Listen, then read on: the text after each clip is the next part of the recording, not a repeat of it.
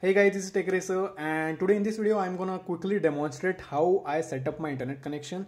Now I have made an unboxing video of this TP-Link Archer C6, and in that video I did show how to set up an internet connection that was completely on software basis like dynamic IP and things like that. But many of you guys were having concern regarding from where this Ethernet cable is coming from. I did demonstrated it came from my fiber modem, but in today's video I'm gonna show you exactly how the entire connection is set up. As you can see, and the connection is working fine. So this cable is directly going to my place where the ONT is set up. So I'll just now quickly switch this video to that video so you can have a look where I demonstrated how it is actually working.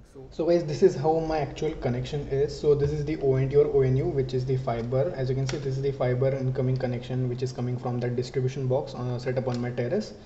So this is basically an ONT/ONU. So it's GPON and EPON with Wi-Fi router inbuilt into it.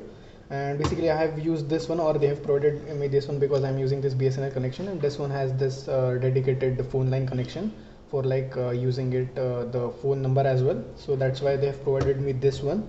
But the main drawback of this thing is that it's only a single band and 2.4 gigahertz, and the speeds are not that great, and even the range is not that great. So I have used this one as my primary router, and I'm using this only for converting this fiber connection into an internet and connecting it to the ISP. That's it. So as you can see, it is turned on, and as you can see there, the lights are pretty dim, so that's why you won't be able to see it. On the back side we have two basically Ethernet ports. So this one is LAN 1, LAN 2. LAN 2 supports Gigabit Ethernet, and LAN 1 supports standard 100 Mbps. So you can share the internet from these two ports.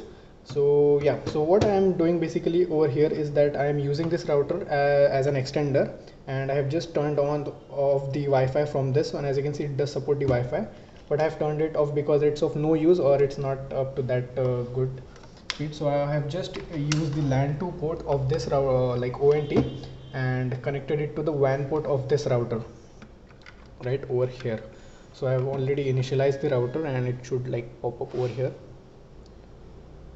It should turn green, and as you can see, LAN 2 is blinking and it has turned green, so it means that the internet connection is established over here as well. So what I am doing, I am getting internet onto this ONT, and it's getting transferred onto this router, and this router is creating a Wi-Fi network and as well as the gigabit switch as well. So this is how the entire internet connection is set up. And what actually happening at this the router or the ONT is set up into some different room. So that's why I have already set up a wire in my house. So this wire is going to my primary setup. So I have just connected this to this LAN 2 port, and this the other end of this cable is connected to this at my setup place. So that's how the entire internet connection is working.